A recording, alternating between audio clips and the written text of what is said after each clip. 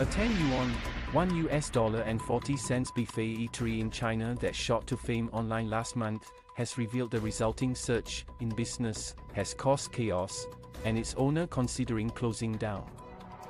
In August, the modest outdoor restaurant in Hefei, Anhui Province, Eastern China, attracted widespread attention on mainland social media after an online blogger posted a series of videos on the buffet called Hefei North City 10 Yuan Meal Box.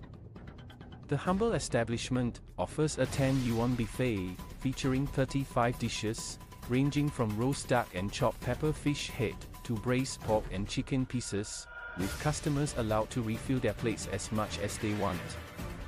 Do you have questions about the biggest topics and trends from around the world?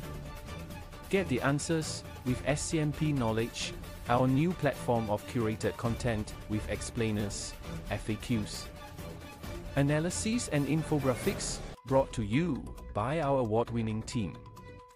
Owner Wang Rongyao, affectionately known as the 10 Yuan Lunch Box Lady online, and her husband have run the buffet for 9 years, primarily catering to migrant construction workers, with their profits coming from a high volume of customers.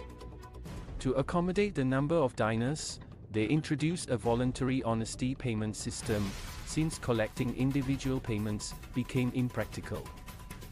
The couple has consistently prioritized quality and affordability without raising prices for 9 years, firmly believing that a business should operate with a sincere heart in exchange for a sincere heart.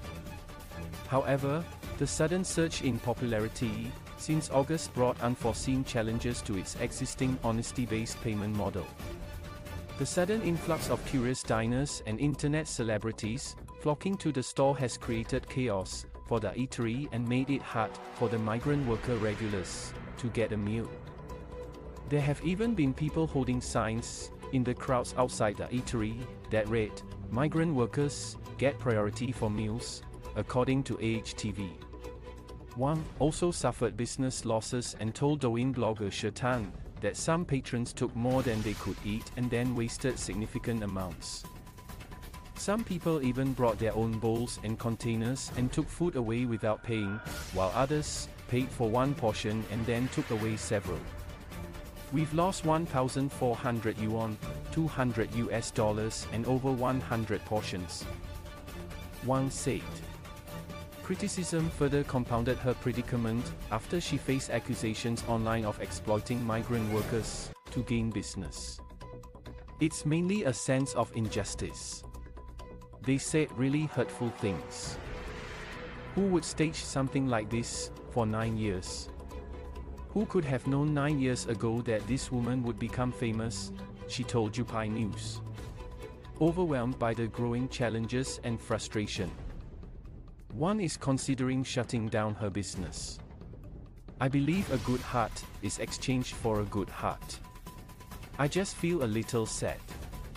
I don't want to carry on." The story has elicited considerable sympathy from online observers, with many expressing their support. One commented, "She had tears in her eyes, but she still managed to talk about it with a smile. Life is already tough, and yet some people still want to take advantage, which is truly despicable." Another agreed, "Many people indeed live without a shred of reverence. They treat others' kindness as an opportunity to exploit, and view others' livelihoods as entertainment and games. They were doing just fine until these internet celebrities came along and messed things up," said another.